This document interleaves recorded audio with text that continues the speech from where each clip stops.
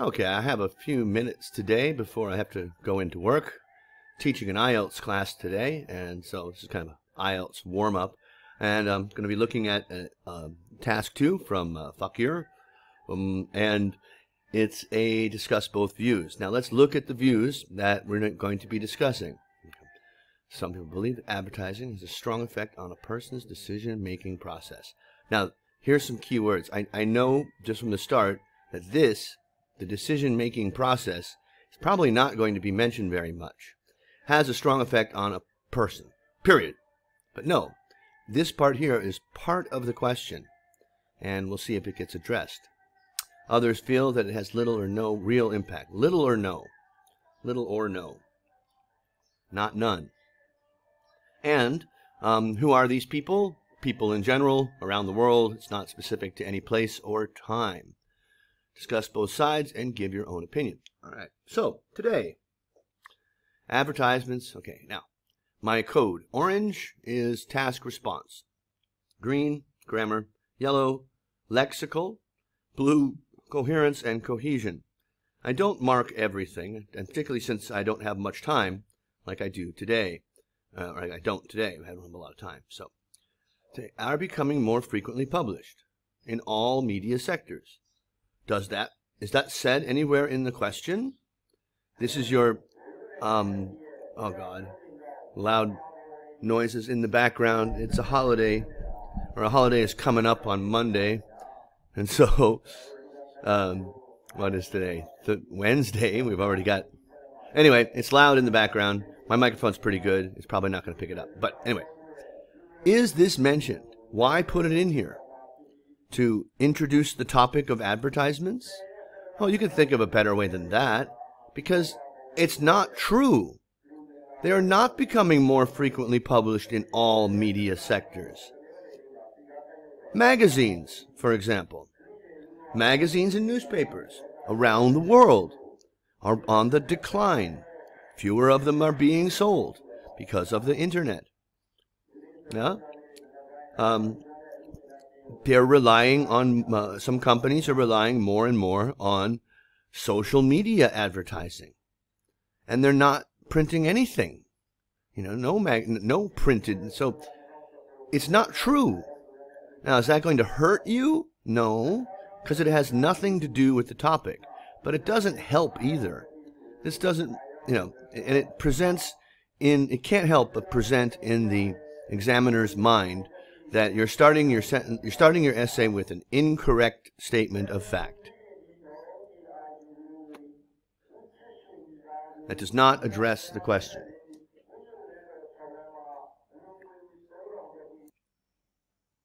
Okay, to continue, some people claim that advertising influences people. The products. Okay, this is a plural noun, and you are at this point speaking in general. One of the rules of articles that most commonly most commonly ignored, leading to mistakes, such as this one, is that when you are talking about a plural noun, here products, and you're speaking in general, like all of them, then you do not use the. Very common mistake.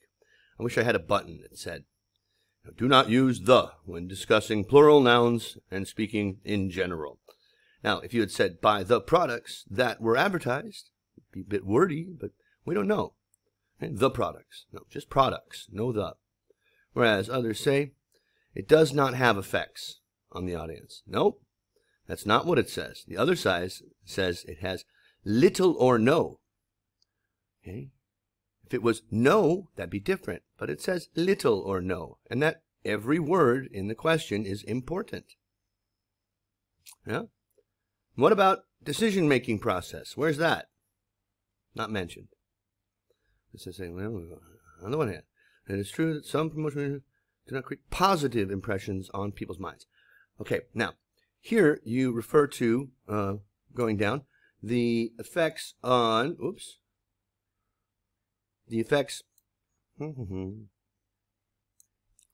that they're not very good advertisements. They're poorly laid out and they're, bad colors. Well, how does that affect the decision-making process? do not create positive impressions. Well, positive means good. And what you're looking for, if you're going to present that view, is their view is that it is not create an effective impression or a persuasive. It does not change people's minds. This can happen if the adverts are poorly designed, which are commonly found. Okay, here you got a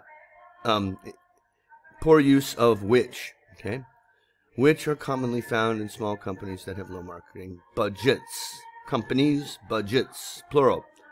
Okay, so you can either say this can happen if the adverts, which are commonly found in small companies that have, are poorly designed.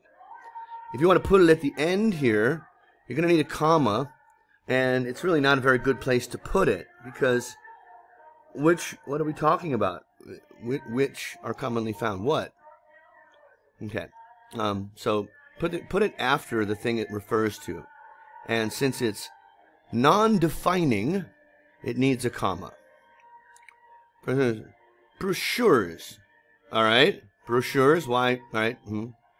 What about distributed to the public? Use uninterested layouts and content.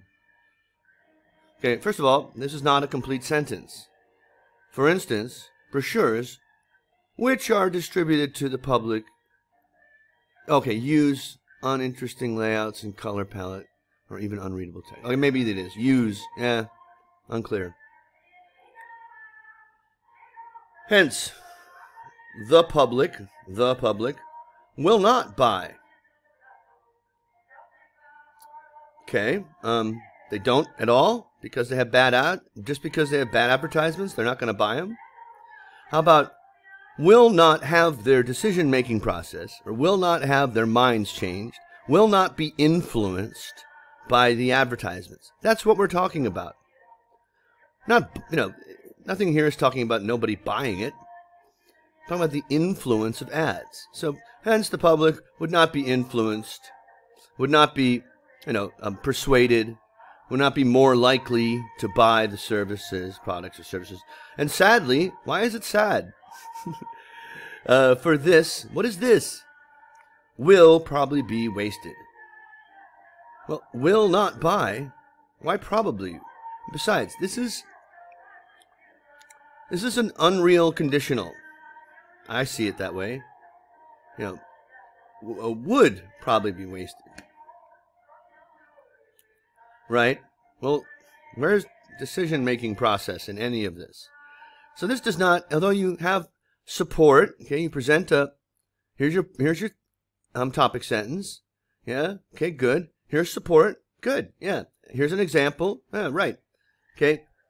It's the right structure. Yes. So good on you for that. It might even be supported. Okay. This could be 6 for task response, but it does not address the question, so it can't get to 7. On the other hand, several large companies undoubtedly. Well, prove it to me. I don't want to see undoubtedly here. I want you to show it to me. Are able to gain public eyes. Now here and then the next couple of yellows, these have to do with collocation. What words go together? Okay? Gain and public eyes. And public eyes, even that. These don't fit with each other. It's not how we would say something like that. Those words don't go together. Are able to, gain attention, draw. We draw eyes, public eyes, public eyes. The public's, apostrophe S, eyes. Okay. But I like the use of eyes. That's good. But it just doesn't collocate very well with gain through their advertisements. They distribute their marketing contents. Once again, marketing in this instance is being used as a noun. Contents also as a noun. Two nouns don't usually sit next to each other very well unless they collocate, unless they know each other, unless you see them together a lot. They're friends, business card, golf course, hospital bed, something that they're commonly seen. Marketing contents? No. Marketing materials? Yes. I know it's like, what's the difference? But marketing materials is a collocation. Marketing contents is not. It's just there's no rule or anything behind it. It's just common usage. Okay. There's a competence to the internet. How about on? You want on the internet or through the internet, which is arguably the most profitable. Okay. So the internet is not defined by the arguably the most profitable media. So it being non-defining, you need commas, okay, to the internet, comma, which is arguably the most profitable media, comma. And what does that have to do with the question? Okay, it's not addressing the question. Leave it out. So either, see, it's without that comma, it becomes unclear. Profitable media either by either by paying the platforms, or endorsing popular figures, such as YouTubers and movie actors. Here's the thing, is that the popular figures endorse the product. And paying the platforms, I don't understand what that means. They have to pay for the advertisements? Well, of course. It's not free. So it's blue because it's incoherent. It doesn't make it's confusing. So we get YouTubers. Okay, needs a capital there. The best illustration for this is Shopee, an online which recently hired Cristiano Ronaldo to show up in one of its ads. No, appear. Some people say you shouldn't even use phrasal verbs like show up, that it's too informal. That's not true. You can use phrasal verbs, but you don't show up in an ad if you're getting paid to do it. I mean, appear. Appear. Much better. On YouTube. YouTube is a proper noun. And it's grammar because capitalization is considered part of punctuation, which is grammar. So YouTube. The ads. The ads is. Oh, I shouldn't have to explain that. The ads are very effective. That it became trending. Now here's, again, confusing connector. How are these? The ads are very effective. It then became trending among the youth. Indeed. This requires this. What is this? Indeed, this requires. Are you talking about the trending? Are you talking about the advertisements? I don't understand what this is. This requires the companies. Once again, plural noun, speaking in general, no the. To invest in, no, there's no in there, just invest a large sum of money, comma, but at the end of the day, it is fruitful. Yay. All right, why? How does having Ronaldo,